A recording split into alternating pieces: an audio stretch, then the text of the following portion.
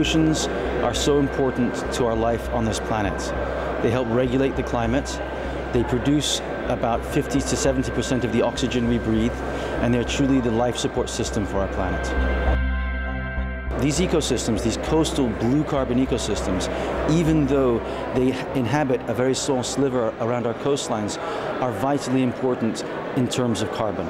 For example, mangrove forests, some mangrove forests are estimated to store up to 50 times as much carbon as terrestrial forests. The big deal here is that if carbon particles get down to the deep ocean, they can be stored or sequestered away for thousands of years. If carbon makes it into the deep sea sediment, it's stored for millions of years. Now compare that to the carbon storage on terrestrial forests, which is timescales of hundreds of years.